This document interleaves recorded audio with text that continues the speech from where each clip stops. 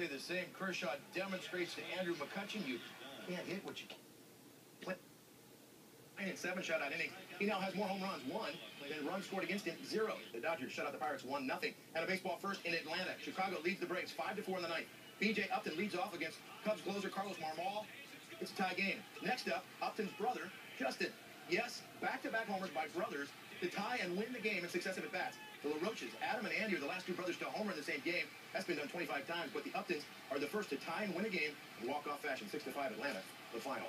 Well, after initially having trouble scoring runs, there's been no such problem for the A's in their last 4 games. Coco Crisp initially got it going against Oakland's new rival in the AL West, the Houston Astros. Crisp goes the opposite way, leading off the 4th against North Bay product Bud Norris. The Crawford boxes in Houston, a welcome target for hitters.